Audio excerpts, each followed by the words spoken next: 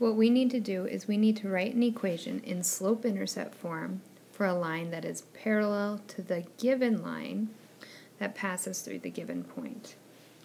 So, what we know about parallel lines, or any line for that matter, it follows the form y is equal to mx plus b.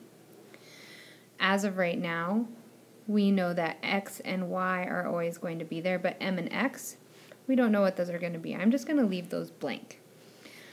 One thing for parallel lines that we're always going to know is if it's a parallel line, it will always have the same slope as the original line.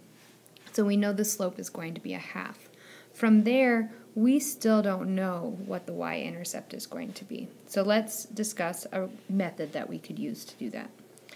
So we know it's going to pass through this point. So what we can do is we can put this point in for our x and our y in our equation and to figure out what that missing b is.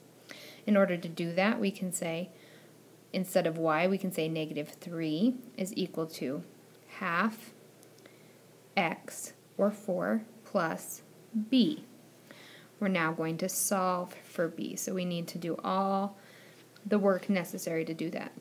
Half times 4 is 2, is equal to -3, and we still have our b right there.